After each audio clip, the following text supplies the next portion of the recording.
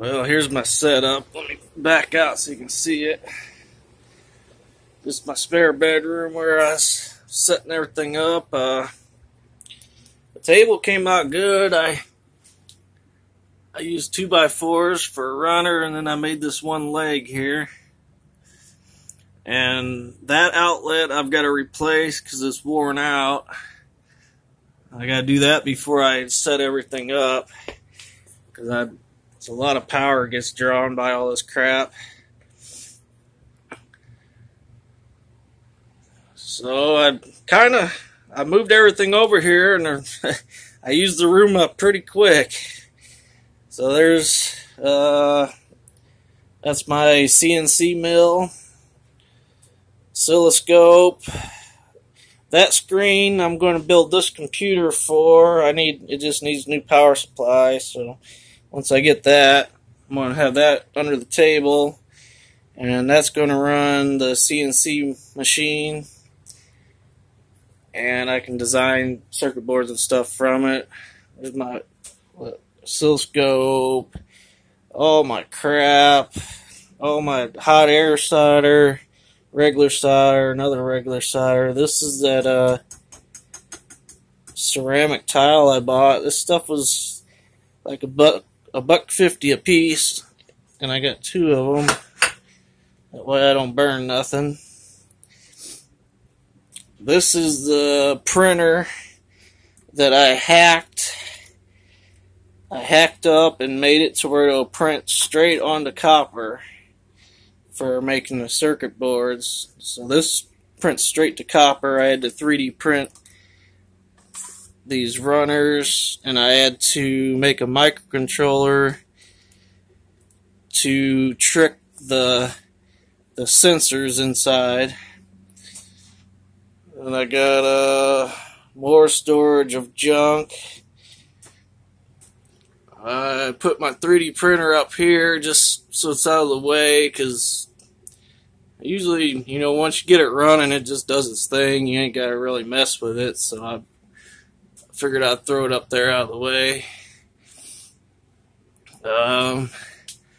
This is all my crap. Every resistor, capacitor, transistor known to man I have. So there's all my blank circuit boards. And then this is the UV light here for making solder mask and CNC stuff and all that. But it's about set up. I just gotta change that outlet.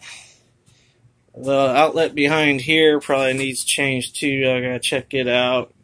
Then I'm gonna run 2 power strips. I think I'm gonna mount these power strips on the wall.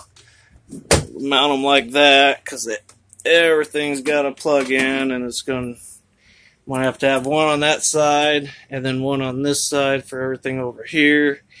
I got an outlet behind this printer set up, and then the one over there that I definitely got to change. Then I'll have everything running, and then I'll have a computer connected to the internet, so anything I can sit in my regular spot and design the circuit board, and then come in here and just pull it up and do what I got to do. And yeah, I'm going to be going to making my color touchscreen vape boxes. I'm going to start selling those. And then I still got the project to work on metal detectors that I designed. Got really far on that and just got tired of messing with it and went back to the vape box thing because my vape box broke.